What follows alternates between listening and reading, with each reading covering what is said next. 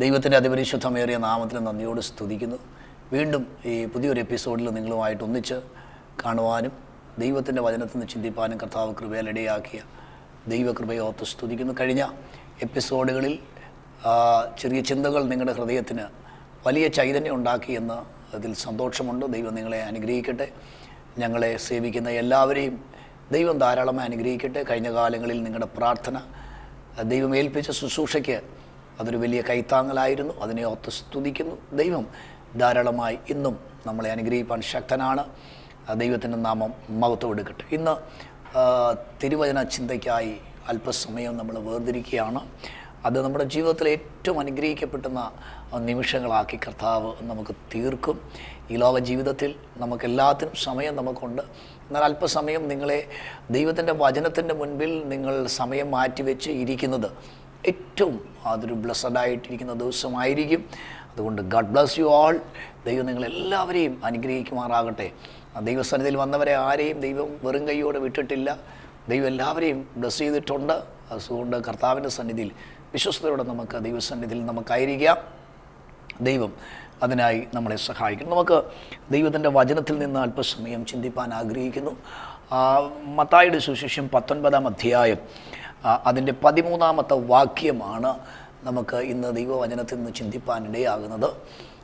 നമ്മൾ കഴിഞ്ഞ ദിവസങ്ങളൊക്കെ ചിന്തിച്ചതിന് വിപരീതമായി, അല്ലെങ്കിൽ അതിന് വേറൊരാശയം നിങ്ങളുടെ മുമ്പിൽ കർത്താവ് എന്നെ ഏൽപ്പിച്ചൊരു ചെറിയ ചിന്ത ഞാൻ നിങ്ങളോട് ഷെയർ ചെയ്യാനായിട്ടാണ് നമ്മൾ ഈ സമയം ഉപയോഗിക്കുന്നത്. സോ നമുക്ക് ദൈവത്തിൻ്റെ വചനത്തിൽ നിന്ന് ശ്രദ്ധിക്കാം. മത്തായിയുടെ സുവിശേഷം 19-ാം അധ്യായം അതിൻ്റെ 13-ാമത്തെ വാക്യത്തിൽ ഇങ്ങനെ വായിക്കുന്നു: അവൻ കൈവച്ച് പ്രാർത്ഥിക്കേണ്ടതിന് ചിലർ ശിശുക്കളെ അവൻ്റെ അടുക്കൽ കൊണ്ടുവന്നു, ശിഷ്യന്മാരോ അവരെ വിലക്കി. വളരെ അർത്ഥമുള്ള വളരെ ചിന്തയടങ്ങുന്ന ആത്മീയ ആഴമുള്ള ഒരു ചെറിയ ചിന്തയാണ് ഞാൻ വായിപ്പാനിടയായിത്തീർന്നത്. അവൻ കൈവച്ച് പ്രാർത്ഥിക്കേണ്ടതിന് ചിലർ ശിശുക്കളെ അവൻ്റെ അടുക്കൽ കൊണ്ടുവന്നു. പക്ഷേ ശിശുക്കളെ അടുക്കൽ കൊണ്ടുവന്നിട്ട് ശിഷ്യന്മാർ അവരെ വിലക്കി. അത് നമ്മൾ ഓർക്കണം. യേശുവിൻ്റെ കൂടെ നിൽക്കുന്ന 12 ശിഷ്യന്മാർ, എത്ര ശിഷ്യന്മാരാണ് ഇവിടെ വിലക്കിയെന്ന് നമുക്കിവിടെ വ്യക്തമായ ഒരു നമ്പേഴ്സ് നമുക്ക് നിരത്താൻ കഴിയില്ല. പക്ഷേ ഇവിടെ വളരെ ലളിതമായി നമുക്കൊന്ന് ചിന്തിച്ച് നോക്കിക്കഴിഞ്ഞാൽ, യേശുവിൻ്റെ കൈവച്ച് പ്രാർത്ഥിക്കേണ്ടതിന് ചിലർ ശിശുക്കളെ എന്ന് പറഞ്ഞാൽ, യേശുവിൻ്റെ അടുത്ത് നമ്മുടെ നാട്ടിൻ പ്രദേശത്ത് നമ്മൾ ജീവിക്കുന്നവരൊക്കെയാണല്ലോ. നമ്മളൊക്കെ രാവിലെ ഒരു പ്രത്യേക കാര്യങ്ങൾ വരുമ്പോൾ പറയും, എൻ്റെ ചിന്തയിൽ ഞാൻ പറയുകയാണ്, ഇന്ന് നമ്മുടെ അടുത്ത് നമ്മുടെ നാട്ടിൽ യേശു വന്നിട്ടുണ്ട്. അപ്പനും അമ്മയും പറഞ്ഞു കാണും, മക്കളോട് പറഞ്ഞു കാണും, അപ്പച്ച മോനെ ഇന്ന് നമ്മുടെ അടുത്ത് യേശുപ്പച്ചൻ വന്നിട്ടുണ്ട്, യേശുപ്പച്ചൻ വരും, അതുകൊണ്ട് നമുക്കെല്ലാവർക്കും യേശുപ്പച്ചൻ്റെ മീറ്റിങ്ങിൽ പോകണം. അങ്ങനെ ഈ കുഞ്ഞുങ്ങളെയൊക്കെ വളരെ ഒരുക്കി, നേരത്തെ തന്നെ മാതാപിതാക്കൾ ഒരുക്കി വളരെ സന്തോഷത്തോടു കൂടെ ഈ കുഞ്ഞുങ്ങളെ എല്ലാം അവർ ക്രമീകരിച്ച് യേശുവിൻ്റെ അടുത്തേക്ക് അവർ പോകുന്ന ഒരു ചെറിയ ചിന്തയാണ് നമ്മൾ വായിച്ചത്. യേശുവിൻ്റെ അടുത്ത് ചെന്നത് ഇവർക്ക് ഒറ്റ ലക്ഷ്യമേ ഉള്ളൂ: യേശുവിൻ്റെ കയ്യിൽ നിന്ന് അപ്പം കഴിക്കാനോ യേശു ക്രിസ്തു എന്തെങ്കിലും അത്ഭുതം കാണുന്നതിനൊന്നുമല്ല ഈ കുഞ്ഞുങ്ങളെയും വഹിച്ചുകൊണ്ട് ഈ മാതാപിതാക്കൾ പോകുന്നത്. ഇവർക്ക് ഒറ്റ ലക്ഷ്യമേ ഉള്ളൂ: യേശു ഇവരെ കൈവച്ചൊന്ന് അനുഗ്രഹിക്കണം. ആ ഒരു വലിയ ആഗ്രഹമാണ് ഈ മാതാപിതാക്കൾക്ക് കുഞ്ഞുങ്ങളെ പറ്റിയുള്ളത്. പക്ഷേ അവിടെ വളരെ ആഗ്രഹത്തോടു കൂടെ കടന്നു ചെല്ലുമ്പോൾ അവരവിടെ നേരിട്ട ഒരു പ്രയാസം എന്ന് പറയുന്നത്, അവരെ വിലക്കി. ഒരു ഗവൺമെൻറ് അല്ല അവരെ വിലക്കിയത്. അവരെ ഒരു ഗവൺമെൻറ് എംപ്ലോയീസ് അല്ലെങ്കിൽ ഗവൺമെൻറ് ഉദ്യോഗസ്ഥന്മാരോ പടയാളികളോ റോമൻ പടയാളികളോ അല്ലെങ്കിൽ രാജാക്കന്മാരുടെ മറ്റേതെങ്കിലും ഉത്തരവാദിത്വപ്പെട്ടവരോ അല്ല അവരെ വിലക്കിയത്. യേശുവിൻ്റെ കൂടെ നടക്കുന്ന, യേശുവിന് വേണ്ടപ്പെട്ടവരെന്ന് നിരൂപിക്കുന്ന, യേശുവിന് വേണ്ടപ്പെട്ടവരെന്ന് പറയുന്ന ശിഷ്യന്മാർ എന്ത് ചെയ്തു? അവരെ അങ്ങ് വിലക്കാൻ കാരണം എന്താ? ശിശുക്കൾക്ക് അവർ വലിയ വിലയൊന്നും കൊടുത്തില്ല.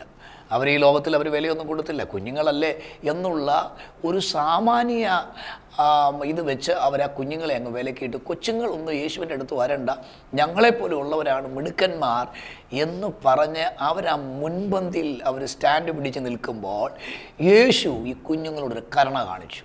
എന്നെ കേൾക്കുന്ന എൻ്റെ സ്നേഹിതരോട് ഞാൻ പറയട്ടെ, നിങ്ങൾ പ്രതീക്ഷയോടെ പല കാര്യങ്ങൾ ചെയ്തിട്ടും പ്രതീക്ഷിക്കാത്ത വ്യക്തികളിൽ നിന്നും പ്രതീക്ഷിക്കാത്ത പല സ്ഥലത്തു നിന്നും നിങ്ങളെ ചില വിഷയങ്ങൾ നിങ്ങളുടെ നന്മകളെയും നിങ്ങളുടെ ആഗ്രഹങ്ങളെയും ശത്രുവാകുന്ന പിശാച് തടഞ്ഞു നിർത്തുന്നുണ്ടെങ്കിൽ നിങ്ങൾക്ക് ആ തടഞ്ഞതിനെ നിങ്ങളുടെ ബുദ്ധി കൊണ്ടും ശക്തി കൊണ്ടും നേരിടാൻ നിങ്ങൾക്ക് ധൈര്യമില്ലാതെ ക്ഷീണിതരായി മാറുമ്പോൾ നിങ്ങൾക്ക് വേണ്ടി ആ തടഞ്ഞതിനെ മാറ്റാൻ കഴിവുള്ള ഒരു നല്ല കർത്താവായ യേശു ഇന്ന് പകൽ നിങ്ങളുടെ കൂടെയുണ്ട്. അതാണ് നമ്മുടെ വിശ്വാസം എന്ന് പറയുന്നത്. ഞാൻ ആ വേദഭാഗം വായിക്കുന്നത് ഇങ്ങനെയാണ്: അവൻ കൈവച്ച് പ്രാർത്ഥിക്കേണ്ടതിന്. അപ്പോൾ എത്രയോ പേര് ഇവർക്ക് വേണ്ടി പ്രാർത്ഥിച്ച് കാണും. എൻ്റെ ചെറുപ്പത്തിലൊക്കെ ഞാൻ കണ്ടിട്ടുണ്ട്. ഞാൻ പ്രാർത്ഥനയ്ക്ക് പോകുന്ന സമയത്ത് എൻ്റെ മാതാവ് പറഞ്ഞ ഓർക്കുന്നുണ്ട്, മോനെ ആ പാസ്റ്ററെ കൊണ്ടൊന്ന് കൈവച്ച് പ്രാർത്ഥിച്ച്, അല്ലെങ്കിൽ ആ അങ്കിളിനെ കൊണ്ടൊന്ന് കൈവച്ച് പ്രാർത്ഥിച്ച് എന്ന് പറയുന്ന ഒരു അനുഭവം എൻ്റെ ജീവിതത്തിൽ വന്നിട്ടുണ്ട്. കാരണം ഒരു അഭിഷക്തൻ ഒരു കുഞ്ഞിൻ്റെ മേൽ കൈവച്ച് പ്രാർത്ഥിക്കുന്നത് എന്നും അതൊരു അനുഗ്രഹമാണ്. അങ്ങനെയാണെങ്കിൽ യേശു ക്രിസ്തു സർവ്വസൃഷ്ടാവായ ദൈവം, നിത്യജീവനാകുന്ന ദൈവം, യേശു തമ്പുരാൻ പാപികൾക്ക് വേണ്ടി പാപമൊഴികെ സകലത്തിനും വേണ്ടി ഈ ഭൂമിയിൽ അവതരിക്കപ്പെട്ട യേശു തമ്പുരാൻ ഒരു കൊച്ചിൻ്റെ തലയിൽ കൈവച്ച് പ്രാർത്ഥിക്കുന്നത് ആ മാതാപിതാക്കളെ എന്നും സന്തോഷിപ്പിക്കും. എന്നും അതവർക്കറിയാം, ഒരു വലിയ അനുഗ്രഹമാണ്. പക്ഷേ ഇവിടെ കാണുവാനിടയാകുന്നത് അങ്ങനെ ഒരു അവരുടെ ആഗ്രഹം നടന്നില്ല. കാരണം നടക്കാതെ വണ്ണം ആരാ തടയുന്നത്?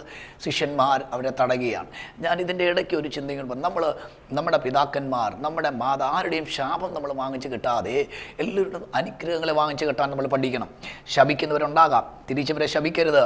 നിങ്ങളെ പ്രാകുന്നവരുണ്ടാകാം, അവരെ തിരിച്ച് പ്രാകരുത്. നിങ്ങളെ ദേഷിക്കുന്നവരുണ്ടാകാം, നിങ്ങളവരെ ദേഷിക്കരുത്.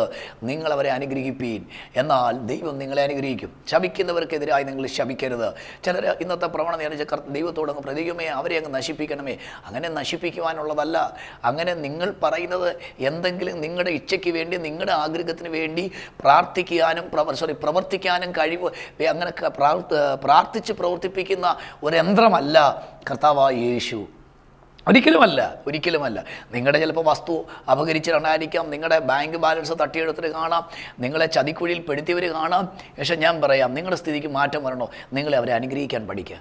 ശാപം മാറ്റ്, മറ്റുള്ളവരോട് പരാതി പറയുന്നത് മാറ്റ്, കുറ്റം പറയുന്നത് മാറ്റിയിട്ട് അവരെ നിങ്ങൾ അനുഗ്രഹിക്കുക. അവരോട് പറ, കർത്താവേ നീ അവരെ അനുഗ്രഹിക്കണമേ, നിങ്ങളങ്ങനെ അനുഗ്രഹിക്കാൻ പഠിപ്പീൻ. അപ്പോൾ ഞാൻ പറഞ്ഞതിൻ്റെ സാരം, യേശു എന്താ സംഭവിക്കുന്നത്? യേശു തൻ്റെ ശിഷ്യന്മാരോട് പറയുകയാണ്. എങ്ങനെയാണ് അതിൻ്റെ പിന്നെ താഴെയുള്ള വാക്യത്തിൽ നമ്മൾ വായിക്കുന്നത്? യേശു ശിശുക്കളെ എൻ്റെ അടുക്കൽ വിടുവീൻ, അവരെ തടയരുത്. യേശു പറയുകയാണ്, നിങ്ങൾ തടഞ്ഞു നിർത്തിയിരിക്കുന്ന കുഞ്ഞുങ്ങളാ, അവരെൻ്റെ അടുത്താ വന്നേ, അവരെ നിങ്ങൾ തടയരുത്. യേശുക്രിസ്തുവിന് വേണ്ടപ്പെട്ട ശിഷ്യന്മാർ, യേശുക്രിസ്തുവിന് അല്ലെങ്കിൽ യേശുവിൻ്റെ അടുത്ത് വന്ന കുഞ്ഞുങ്ങൾ, യേശുവിൽ നിന്ന് അനുഗ്രഹം പ്രാപിക്കാൻ വന്ന മക്കൾ, അവരെ തടഞ്ഞു നിർത്തിയിരിക്കുന്ന ഒരു ശക്തി ആരാ? യേശുവിന് വേണ്ടപ്പെട്ടവരാ. യേശുവിന് വേണ്ടപ്പെട്ടവരെ ചെന്നിട്ട് ഈ അപ്പനും അമ്മയ്ക്കും പറയാൻ പറ്റുമോ? പത്രോസേ അല്ലെങ്കിൽ ശിഷ്യന്മാരെ, അങ്ങനെയൊന്നും പത്രോസ് ചെയ്തെന്ന് അവിടെ പറയുന്നില്ല. ശിഷ്യന്മാരെ അങ്ങനെ ചെയ്യല്ലെന്ന് അവർക്ക് പറയാനുള്ള വോയിസ് അവിടെ ഇല്ല. അപ്പോൾ യേശു എന്താ ചെയ്തത്? ശിഷ്യന്മാരോട് പറയുക, അവരെ തടയരുത്, അവരെ എൻ്റെ അടുക്കൽ വിടുവീൻ. അങ്ങനെയാണെങ്കിൽ എന്നെ കേൾക്കുന്ന മാന്യ സ്നേഹിതരെ, ഇന്ന് പകൽ ഇന്ന് നിങ്ങൾ ചിന്തിച്ച് നോക്കിക്കേ. നിങ്ങൾ വളരെ ആഗ്രഹത്തോടും വളരെ പ്രത്യാശയോടും കൂടെ ചില വിഷയങ്ങൾക്ക് വേണ്ടി ഇറങ്ങിത്തിരിച്ചിട്ട് അതിൻ്റെ ഒരു സക്സസ് കാണാതെ വണ്ണം സക്സസ് ആകുമെന്ന് നിങ്ങൾ അതിൻ്റെ ആ ബോർഡറിൽ എത്തിയിട്ട് നിങ്ങൾക്കൊരു വിടുതൽ കിട്ടുമെന്ന് ചിന്തിച്ചിരുന്നപ്പോൾ നിങ്ങളെപ്പോലും അത്ഭുതപ്പെടുത്തിക്കൊണ്ട് നിങ്ങൾ പോലും അറിയാതെ ചില വിഷയങ്ങൾ, ചില പ്രശ്നങ്ങൾ, നിങ്ങളുടെ കുഞ്ഞിൻ്റെ ഭാവി, നിങ്ങളുടെ തലമുറയുടെ യാത്ര, വിസ, മറ്റുള്ള ഫ്യൂച്ചർ പഠനങ്ങൾ, ഭാവി സംബന്ധമായ വിഷയങ്ങൾ നിങ്ങൾ പോലും അറിയാതെ, നിങ്ങൾ പോലും ഞെട്ടിപ്പോകുന്ന തലങ്ങളിൽ ഒരു വിഷയം മുന്നിൽ വന്ന് അതിനെ തടഞ്ഞു നിർത്തിയിട്ടുണ്ടെങ്കിൽ നിങ്ങൾക്കത് മാറ്റാൻ കഴിയുന്നതല്ല, നിങ്ങൾക്കതിനെ ഓടിക്കാൻ കഴിയുന്നതല്ല. നിങ്ങളുടെ വീട്ടിൽ ഒരു അപ്പുറത്തെ പറമ്പിലെ ഒരു വളർത്തുമൃഗം കയറിയാൽ നിങ്ങൾക്കതിനെ ഓടിച്ചു കളയാം. എന്നാൽ നിങ്ങൾ പോലും അറിയാത്ത ചില തടസ്സങ്ങൾ നിങ്ങളുടെ വീട്ടിലകത്ത് കയറിക്കഴിഞ്ഞാൽ നിങ്ങൾ ചെയ്ത നേർച്ചകൾ കൊണ്ടോ കാഴ്ചകൾ കൊണ്ടോ എന്തെങ്കിലും പ്രത്യേകമായി നേറിയത് കൊണ്ടോ ഒന്നും നിങ്ങൾക്ക് ജയിക്കാൻ കഴിയില്ല. കർത്താവ് ഇങ്ങനെ പഠിപ്പിക്കുന്നുണ്ട്. കർത്താവിൻ്റെ അടുത്ത് വന്നു കഴിഞ്ഞാൽ അവിടെ വിടുതൽ നടക്കും. കർത്താവ് ഏത് വീട്ടിൽ വന്നിട്ടുണ്ടോ, ഏത് വ്യക്തിയുടെ അടുത്ത് വന്നിട്ടുണ്ടോ, അതിൻ്റെ മഹത്വം ആ വീട്ടിൽ ഇറങ്ങിയിട്ടുണ്ട്. യേശു ക്രിസ്തു ഒരിക്കൽ ഈ ഭൂമിയിലായിരിക്കും ബഥാനിയയിൽ യേശുവിന് വളരെ വേണ്ടപ്പെട്ട ഒരു കുടുംബം ഉണ്ടായിരുന്നു. ലാസറിൻ്റെ ഭവനം മറിയയും മാർത്തയും. ലാസർ മരിച്ചു. യേശു ലാസറിൻ്റെ വീട്ടിൽ ചെന്നില്ല. യേശു പോയത് ശവപ്പറമ്പിലേക്ക്, അവനെ അടക്കിയിരിക്കുന്ന ആ ശവക്കലറിലേക്കാണ് യേശു പോയത്. യേശു അവിടെ ചെന്നിട്ട് ചോദിക്കുകയാണ്, യേശു അവിടെ ചെന്ന് പറയുകയാണ്, അവനെ എവിടെയാണ് അടക്കിയത്? അത് കാണിച്ചതാ, ഞാൻ എൻ്റെ മഹത്വം, പിതാവിൻ്റെ മഹത്വം അവിടെ ഇറങ്ങുവാൻ ആഗ്രഹിക്കുക. നമ്മുടെ ജീവിതത്തിൽ വരുന്ന ഏതൊരു പ്രശ്നങ്ങൾക്കും പരിഹാരമെന്ന് പറയുന്നത് നസറേയനായ യേശു ക്രിസ്തുവിലൂടെ മാത്രമേ ഉള്ളൂ. നിങ്ങൾ ഇന്ന് ചെയ്തുകൊണ്ടിരിക്കുന്ന ഏത് മന്ത്രവാദത്തിനും നിങ്ങളെ വിടിവിപ്പാൻ കഴിയില്ല. ഞാൻ കഴിഞ്ഞ എപ്പിസോഡുകളിൽ അത് വ്യക്തമാക്കി പറഞ്ഞതാണ്. മന്ത്രവാദത്തിനോ നേർച്ചകൾക്കോ കാഴ്ചകൾക്കോ നിങ്ങൾ ഏതെങ്കിലും പുണ്യസ്ഥലങ്ങളിൽ പോയത് കൊണ്ടോ നിങ്ങൾക്ക് രക്ഷയില്ല. രക്ഷിക്കപ്പെടുവാൻ ഒരേ ഒരു നാമമുണ്ട്, അത് കർത്താവായ യേശു ക്രിസ്തുവിലൂടെ മാത്രമേ ഉള്ളൂ. നിങ്ങൾ യേശു ക്രിസ്തുവിനെ ഹൃദയത്തിൽ വിശ്വസിക്കണം. കർത്താവ് നിങ്ങളുടെ അടുത്തുണ്ട്. യേശു ഈ ഭൂമിയിൽ വന്നത് ഒരു മതസ്ഥാപകനല്ല. യേശു ഈ ഭൂമിയിൽ വന്നത് എന്തെങ്കിലും ഒരു പ്രത്യേക സംഘടനയുടെ ഒരു വിസ കിട്ടിക്കൊണ്ടല്ല യേശു ഈ ഭൂമിയിൽ വന്നത്. യേശു ഈ ഭൂമിയിൽ വന്നത് പാപികളെ രക്ഷിക്കാൻ വേണ്ടിയാണ് യേശു വന്നത്. പാപത്തിൻ്റെ പരിഹാരമായാണ് യേശു ഗോൽഗോത്തായിൽ മരിപ്പാനിടയാൽ 3-ാം ദിവസം അവൻ കല്ലറയെ ഭേദിച്ച് പുറത്തു വന്നു. യേശു പറഞ്ഞു, ഞാൻ പോയതുപോലെ തന്നെ വീണ്ടും മടങ്ങി വരും. ഞാൻ പറഞ്ഞതിൻ്റെ സാരം ഇത്രയേ ഉള്ളൂ. അപ്പോൾ യേശു ക്രിസ്തുവിലേക്ക് നിങ്ങളുടെ ഹൃദയത്തെ ഒന്ന് ചലിക്കുക. നിങ്ങളുടെ മെറ്റീരിയൽസ് തിങ്സിന് വേണ്ടിയുള്ള ആഗ്രഹം നിങ്ങൾ മാറുക. നിങ്ങൾ വസ്തു വാങ്ങിക്കാനോ മറ്റുള്ള കാര്യങ്ങളെല്ലാം നിങ്ങളങ്ങ് മാറ്റി വെച്ചിട്ട് നിങ്ങളുടെ നിത്യജീവനിലേക്കുള്ള കാര്യങ്ങൾ നിങ്ങൾ ശ്രദ്ധിക്കുക. അല്ല, ഞാൻ ഒരു കാര്യം കൂടെ ദൈവനാമത്തിൽ നിങ്ങളോട് ഞാൻ പറയട്ടെ. യേശു ക്രിസ്തുവിൻ്റെ അടുത്ത് എന്ന യേശു ക്രിസ്തുവിൻ്റെ അടുത്ത് എന്ന പൈതങ്ങൾ, അവർക്ക് ബലമില്ലാത്തവരാ, കുഞ്ഞുങ്ങളാ. അവർക്കൊരിക്കലും ശിഷ്യന്മാരെ തട്ടി മാറ്റിയിട്ട് കയറുവാനായിട്ട് കഴിയുകയില്ല. പക്ഷെ അവരെ തടഞ്ഞു. ഞാനൊരു കാര്യം പറയാം, നിങ്ങളെക്കാട്ടും ശക്തിയുള്ളവർ, നിങ്ങളെക്കാട്ടും ബലമുള്ളവർ, നിങ്ങളെക്കാട്ടും ആരോഗ്യമുള്ളവർ, നിങ്ങളെക്കാട്ടും സൗന്ദര്യമുള്ളവർ, കഴിവുള്ളവർ, പഠിത്തമുള്ളവർ, ജ്ഞാനമുള്ളവർ, അല്ലെങ്കിൽ വിദ്യാസമ്പന്നരൊക്കെ, ആസ്തിയുള്ളവരൊക്കെ, നിങ്ങളുടെ പല വിഷയങ്ങൾ നിങ്ങൾ പോലും അറിയാതെ നിങ്ങളെ തടഞ്ഞു നിർത്തിയിരിക്കുന്ന മേഖലകൾ നിങ്ങൾക്ക് ഇന്നലെ കിട്ടേണ്ടതായിരുന്നു. ചിലർ പറയാറില്ലേ, ഇന്നലെ കിട്ടേണ്ടതായിരുന്നു ആ പൈസ, ഇന്നലെ കിട്ടേണ്ടതായിരുന്നു ആ നന്മ, ഇന്നലെ കിട്ടേണ്ടതായിരുന്നു എനിക്ക് ആ വിസ, ഇന്നലെ കിട്ടേണ്ടതായിരുന്നു. പക്ഷേ ഇന്നലെ ഒന്നും എനിക്ക് കിട്ടേണ്ട പലതും കിട്ടിയില്ല. അതെന്തോന്നറിയില്ല, എന്തോ ഒന്ന് തടഞ്ഞുപോയി. പക്ഷേ അങ്ങനെ തടഞ്ഞതിനെ മാറ്റാൻ നിങ്ങൾക്ക് ഇന്ന് പകൽ എന്ത് ചെയ്താലും നിങ്ങൾക്ക് രക്ഷ ഉണ്ടാകില്ല. രക്ഷപ്പെടണമെങ്കിൽ നസറേയനായ യേശു ക്രിസ്തുവിലേക്ക് നിങ്ങളൊരു ആശ്രയം വെക്കുക. ആ കർത്താവിനോട് നിങ്ങളുടെ ഹൃദയം തുറന്ന് പറഞ്ഞ്, കർത്താവേ, എൻ്റെ വിഷയം ഇതാണ്, എൻ്റെ നന്മ ഈ ബൈബിൾ പറഞ്ഞാൽ അടഞ്ഞു കിടക്കുകയാണ്, എൻ്റെ അനുഗ്രഹം, സ്വസ്ഥത, സമാധാനമില്ലാതെ നാളുകളായി, 19 വർഷം 18 വർഷമായി എൻ്റെ കുടുംബത്തിൽ സ്വസ്ഥതയില്ല. അതുകൊണ്ട് എൻ്റെ യേശുവേ, ഇന്ന് എൻ്റെ ജീവിതത്തിലേക്ക് നീ ഒന്ന് വരണം. നീ വന്നാൽ സമാധാനമുണ്ടല്ലോ, നീ വന്നാൽ സന്തോഷമുണ്ടല്ലോ. ഞാൻ എത്ര നാളായി കർത്താവെ ഒന്ന് സുഖത്തോടെ ഉറങ്ങിയിട്ട്, സമാധാനമില്ലാതെ, എൻ്റെ ജീവിതത്തിൽ മുഴുവൻ നിരാശയാണ്. കണ്ടേ യേശുവേ, എന്നെ ഒന്ന് സഹായിക്കണമെന്ന് ആത്മാർത്ഥമായിട്ട് നിങ്ങൾക്കൊന്ന് പറയാനായിട്ട് കഴിഞ്ഞാൽ അത് ജീവിതത്തിലെ ഏറ്റവും നല്ലൊരു മുഹൂർത്തമായിട്ട് മാറും. നിങ്ങൾ പ്രശ്നത്തിൻ്റെ മുഹൂർത്തങ്ങൾ നിങ്ങൾ പോലും അറിയാതെ നിങ്ങളെ തേടിയെത്തിയെങ്കിൽ, നിങ്ങളെ തേടിയെത്തുന്ന ഒരുവൻ്റെ കരമുണ്ട്. നിങ്ങൾ എങ്ങും പോകേണ്ട യേശുവിനെ തേടി, നിങ്ങൾ ഒരു സ്ഥലത്തും യേശുവിനെ തേടി പോകണ്ട. നിങ്ങൾ ഇന്ന് ആയിരിക്കുന്ന ഏത് സാഹചര്യത്തിലാണോ അവിടെ അവൻ ഇറങ്ങി വരാൻ കർത്താവ് സർവശക്തനായ ദൈവമാണ്. അതുകൊണ്ട് നമ്മൾ വായിച്ചത് ഇങ്ങനെയാണ്, യേശു ശിശുക്കളെ എൻ്റെ അടുക്കൽ വരുവീൻ, അവരെ വിടുവീൻ, അവരെ തടുക്കരുത്. ഞാൻ വളരെ ലളിതമായി നിങ്ങളോട് ഞാൻ സംസാരിക്കുന്നത് ശ്രദ്ധിക്കും. നിങ്ങൾ നല്ല ആഗ്രഹത്തോടെ ചില വിഷയങ്ങൾക്ക് വേണ്ടി ഇറങ്ങിത്തിരിച്ചിട്ട്, നല്ല ആഗ്രഹം പ്രത്യാശയോടെ ഇറങ്ങിത്തിരിച്ചിട്ട്, അതിൻ്റെ ഞാൻ മുമ്പേ ഓർപ്പിച്ചതുപോലെ അതിൻ്റെ ഒരു ഫിനിഷിംഗ് ലൈനിലേക്ക് നിങ്ങൾ അടുക്കാറാകുമ്പോൾ നിങ്ങൾ പോലും അറിയാതെ ചില വിഷയങ്ങൾ നിങ്ങളെ തടയുന്നുണ്ടെങ്കിൽ, നിങ്ങൾ കർത്താവേ, ഇനി എനിക്ക് മുൻപോട്ട് പോകാനും കഴിയുന്നില്ല, പുറകോട്ട് പോകാനും കഴിയുന്നില്ല, എൻ്റെ സ്ഥിതി വല്ലാതെ മോശമായിരിക്കുക, നീ എന്നെ സകലതും അറിയുന്നൊരു ദൈവമാണല്ലോ എന്ന് നിങ്ങൾ എങ്ങും വഴി അറിയാതെ കുഴയുന്നവരാണെങ്കിൽ ധൈര്യത്തോടെ ഉറച്ചു വിശ്വസിച്ചോ. എൻ്റെ കർത്താവ് ഇന്ന് പകൽ പറയുന്നു, തടയുന്നവരോട് യേശു പറയും, അവരെ തടയരുത്. അങ്ങനെയെങ്കിൽ നിൻ്റെ കണ്ണുനീര്, നീ പ്രാർത്ഥിച്ച പ്രാർത്ഥന നാളുകളായി ആരോടും പറയാതെ, രാത്രികളിലും പകലുകളിലും ആരും അറിയാതെ ജോലി ചെയ്യുമ്പോൾ, വസ്ത്രമലക്കുമ്പോൾ, അല്ലെങ്കിൽ മറ്റുള്ള ജോലികൾ ചെയ്യുമ്പോൾ, ബിസിനസ്സുകൾ ഏർപ്പെടുമ്പോൾ ആരും അറിയാതെ നിൻ്റെ ഹൃദയം തകരുന്നതും, കർത്താവെ, എന്നാണ് ഈ വിഷയത്തിലൊരു പരിഹാരമെന്ന് നിൻ്റെ ഹൃദയത്തിനകത്തൊരു ചോദ്യമുയർന്ന്, എന്നെനിക്ക് ഈ വിഷയത്തിലൊരു പരിഹാരം തരുമെന്നുള്ള ചിന്ത നിന്നെ ഭരിക്കുന്നുണ്ടെങ്കിൽ ഞാൻ ഉറപ്പ് പറയുന്നു, കർത്താവ് ഇന്ന് പകൽ നിൻ്റെ വീട്ടിൽ വരും. യേശു യേശു നിന്നെ വിടിവിപ്പാൻ ശക്തനാ. അവൻ വന്നിട്ട് നിന്നോട് പറയുന്ന ഒറ്റ വാക്കേ ഉള്ളൂ, ആരാ നിന്നെ തടഞ്ഞത്, ആരാ നിന്നെ സഹായിക്കുവാൻ? ആരുമില്ലാത്തിടത്ത് യേശു എന്ന് പറയുക. തടഞ്ഞവരോട് യേശു പറഞ്ഞു, അവരെ തടുക്കരുത്, അവർ എനിക്കുള്ളവരാ. യേശുവിൻ്റെ അടുത്ത് വന്നവരെ യേശു ഉപേക്ഷിക്കുന്ന ദൈവമല്ല. യേശുവിൻ്റെ അടുത്ത് വന്നവരെ യേശു തള്ളിക്കളയുന്ന ദൈവമല്ല. യേശുവിൻ്റെ അടുത്ത് വന്നവരെ യേശു അല്ലെ പുറംകാല് കൊണ്ട് തള്ളിക്കളയുന്ന ദൈവമല്ല. യേശുവിൻ്റെ സന്നിധിയിൽ വരുന്നവരെ അവൻ ഒരിക്കലും ഉപേക്ഷിക്കാത്തവനാണ്. എൻ്റെ ദൈവത്തിന് ഞാൻ മഹത്വം കൊടുക്കുകയാണ്. എൻ്റെ കർത്താവിന് ഞാൻ സ്തോത്രം ചെയ്യുകയാണ്. അതുകൊണ്ട് എന്നെ കേൾക്കുന്നവരെ, തടയുന്നവരോട് തടയില്ലെന്ന് പറയുവാൻ, തടുക്കുന്നവരോട് തടുക്കല്ലെന്ന് പറയുവാൻ ഒരുവനേ കഴിയത്തുള്ളൂ. അത് നമ്മുടെ കർത്താവായ യേശു ക്രിസ്തുവിനാണ്. അങ്ങനെയെങ്കിൽ നിങ്ങൾക്ക് എത്ര പേർക്ക് ധൈര്യത്തോടെ പറയാം, കർത്താവേ, കഴിഞ്ഞ വർഷങ്ങളായി പലതും തടഞ്ഞു കിടക്കുക, കഴിഞ്ഞ വർഷങ്ങളിൽ പലതും ശക്തിയില്ലാതെ കിടക്കുക, ബലമില്ലാതെ കിടക്കുക. എന്നാൽ യേശുവിൻ്റെ നാമത്തിൽ കൽപ്പിക്കുന്നു, തടയുന്നതിനോട് യേശു പറയും, തടയരുത്, അവർ എൻ്റേതാ, അവൾ എൻ്റേതാ, അവൻ എൻ്റേതാ. പ്രാർത്ഥിക്കുന്ന മക്കൾക്ക് വേണ്ടി പ്രവർത്തിക്കുന്ന ദൈവത്തിൻ്റെ കരം നീ ഇന്ന് പകൽ കാണാൻ പോകുക. ലോകത്തിൽ ആരും നിൻ്റെ വിഷയത്തിൻ്റെ നടുവിൽ ഇറങ്ങി വന്ന് നിനക്ക് സപ്പോർട്ടായിട്ട് ആരും സംസാരിച്ചില്ലെങ്കിലും യേശു പറയുക, ആരും നിന്നെ തടയരുത്തുവാൻ ഞാൻ അനുവദിക്കില്ല. നീ പ്രതീക്ഷയോടെ പുറപ്പെട്ട വിഷയം, നീ പ്രത്യാശയോടെ പുറപ്പെട്ട വിഷയം, ഇനിയും ശത്രുവിൻ്റെ കയ്യിലേക്ക് നിന്നെ എറിഞ്ഞു കൊടുത്തിട്ട് മാറിയിരുന്ന് ചിരിക്കുന്നവനല്ല എൻ്റെ കർത്താവായ ദൈവം. നിൻ്റെ കൂടെ ഇറങ്ങി വരുന്നവനാണ്.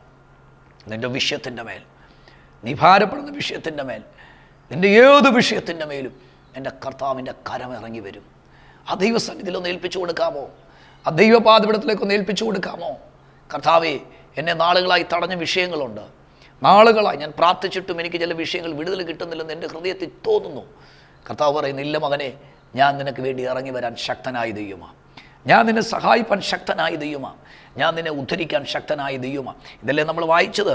പ്രതീക്ഷയ്ക്ക് വിരോധമായി, അവരാശിച്ചിറങ്ങി തിരിച്ച വിഷയത്തിന് വിരോധമായി അവരൊരു പ്രശ്നത്തെ നേരിടുകയാണ്.